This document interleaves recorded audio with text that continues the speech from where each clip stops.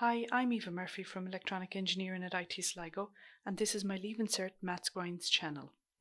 I'll regularly add new videos for both higher and ordinary level maths, so make sure you subscribe below and click the bell icon to be notified of new videos. 2013 complex number question. Z is equal to 4 over 1 plus root 3i. Is a complex number where I squared is equal to minus 1. A, verified that Z can be written as 1 minus root 3i. So what they're examining here is that you can divide in Cartesian form, rectangular form, okay? The last question we did, we just had a quick look at how you would divide using De Morgan's theorem, or I should say in polar form. This one is how do you divide in Cartesian form. So Z is equal to 4 over 1 plus root 3i. There's a rule in maths that states that you're not allowed to divide by an imaginary number. So therefore, we have to get rid of imaginary numbers from the bottom line. So how you do that is you multiply the bottom line by its conjugate. Okay, and what that means is that you change the sign here in front of the imaginary part. And you'll see if you multiply, well, you'll see it in a minute. Okay, why do we do that? Now, I'll come back to the top line in a minute, but why do we multiply the bottom line? So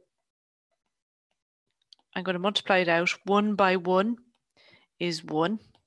1 by minus root 3i is minus root 3i. Plus root 3i by 1 is plus root 3i. Plus root 3i by minus root 3i, well, let me do that in bits. Plus by minus is a minus. Root 3 by root 3 is 3, and I by I is I squared. Okay, so what you'll see happening is that the two imaginary numbers at the bottom, see the two numbers with the I, they cancel. I squared is not treated, it is not an imaginary number. In fact, once we sub in the minus 1 for I squared, that is actually a real number. So you can see I'm only left with real numbers on the bottom, the imaginary has cancelled. So that is why we have to multiply the bottom by the conjugate of the bottom. Okay, you are not allowed to divide by imaginary numbers in maths, so you must remove them. Okay, now what you do to the bottom, you must also do to the top. Okay, so what am I essentially multiplying by here? Well, you're essentially multiplying by 1. Okay, any number over itself, 10 over 10 is 1. Okay, 1 minus root 3i over 1 minus root 3i is 1. So in fact, I'm only multiplying this original equation by 1. So I'm not really changing it. I'm just rewriting it in different mathematical format. Okay, so on the top then you multiply this number by this number. So 4 times 1 is 4. 4 by minus root 3i is 4 root 3i. Okay, so you end up getting 4 minus 4 root 3i, and on the bottom I have 1 minus 3 times minus 1. So basically I've subbed in the minus 1 for I squared there. So it's equal to 4 minus 4 root 3i over 1 plus 3. Okay, so that ends up being a plus 3. So I end up having 4 on the bottom. Okay, and what you end up doing is dividing the 4 into both 4s here. Let me break it out so you can see it. I have 4 over 4 minus 4 root 3i over 4. So I've broken it out into its real part and its imaginary part. And 4 over 4 is 1, and 4 root 3i over 4 is 1, or just root 3i. Okay, so that is how that number Z can be written as 1 minus root 3i. Multiply above and below by the conjugate of the bottom. Okay, plot Z on an Argand diagram and write Z in polar form. So obviously this is the one that we're going to plot. So Z is equal to 1 minus root 3i. So onto my calculator, I'm putting root 3 so I can decimalize that and try and plot it. So root 3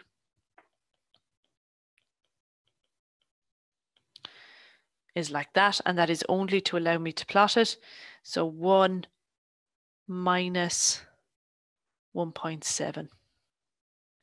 That's 1.5, so about halfway down there.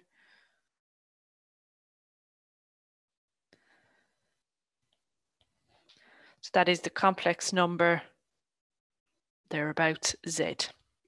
Okay, so that's it plotted on an Argand diagram. So real on the x-axis, imaginary on the y.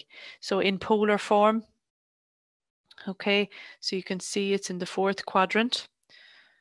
That doesn't matter for R. Let's work out how far is it out from the origin. So how far is that out from the origin? So that's my R. So it's equal to the square root of x squared plus y squared, assuming any complex number is x plus yi. So my x is 1. So it's the square root of 1 squared plus, and my y is minus root 3.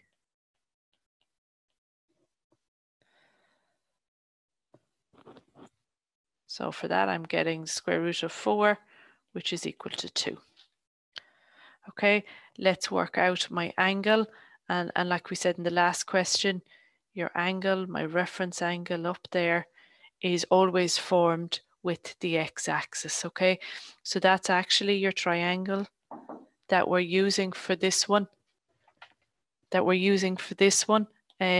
So it is opposite over adjacent. Okay, so it is equal to the tan inverse of root 3 over 1. Okay, so the formula for theta, so I'm going to write them up the top, r is equal to the square root of x squared plus y squared, and theta is equal to the tan inverse of y over x. Okay, so that's where I got my root 3 over 1. You'll notice I didn't put the minus into it. I don't ever do it like that. I use the minus for location. So put that into your calculator. So root 3 over, and I'm getting 60 degrees. Okay, when you're doing complex numbers, your angle that you actually care about though goes from the positive sense of the x-axis. So you'll do 360 degrees, your actual angle, minus 60 degrees, so it'll be 300 degrees. Okay, so in polar form then, you write your complex number as or cos theta plus I sine theta. Okay, I'm taking that from the log tables here. So write it as or cos 300 degrees plus I sine 300 degrees. Okay, so that's it in polar form. And then the last part of the question asks you to apply de Morvis's theorem. So here it is in the log tables. De Morvis's theorem, when you have to do a power, this is what you follow, okay? Don't heed the bit on the end. So when something is to a power, take r to the power and multiply the angle by the power, okay? So our complex number, 1 minus root 3i, was 2 cos 300 degrees plus I sine 300 degrees. Okay, and the question says to work out z to the power of 10.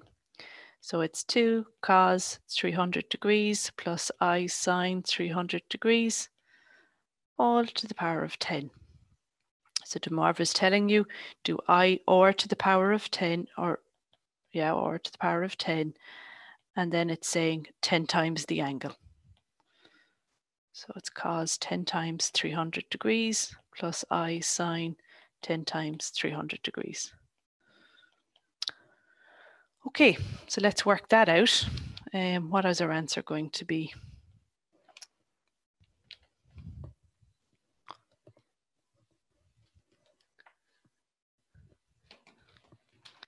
All right, let's work him out.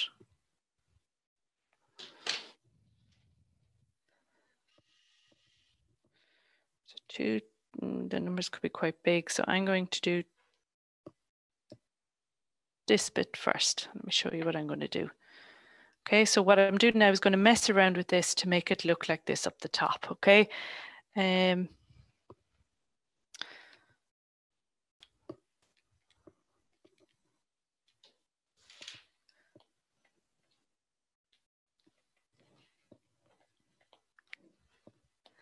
So I am getting, so I'm just going to put this in a brackets, okay? So what I'm doing is I'm working out the two parts.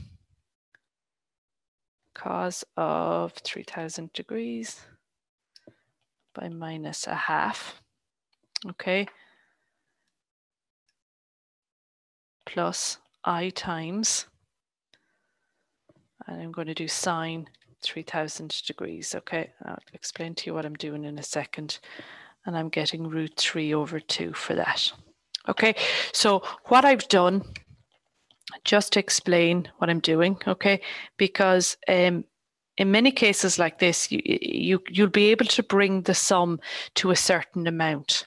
Okay, just like I've done there. So I've applied de Moivre's theorem, and now I'm looking at it and I'm looking back at how they want my answer. And I'm kind of going, right, how do I make this look like that?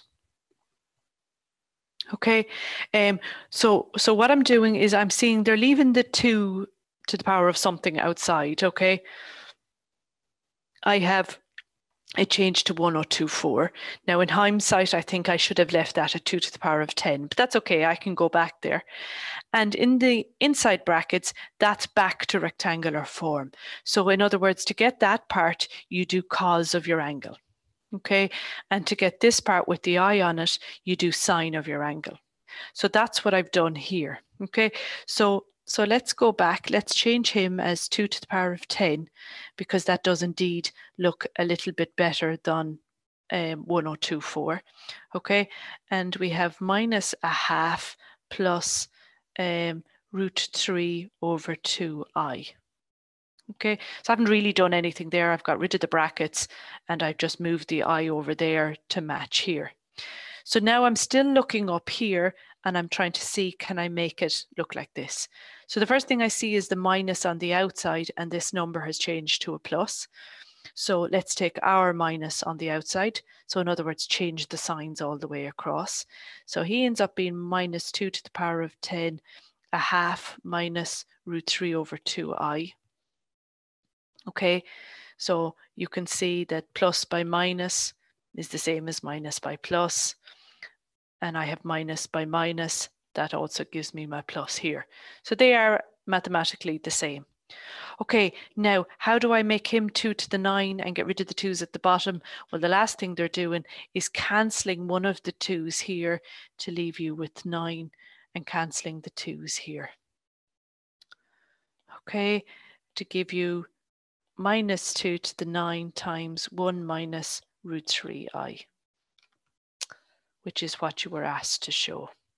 Okay, so it might take you a little bit of messing around and a little bit of trial and error when you get your answer a certain bit to make it look like the answer. But just keep going with it, keep messing around and seeing where it brings you. If you've enjoyed this video, then why not join us in IT Sligo and use maths in practice.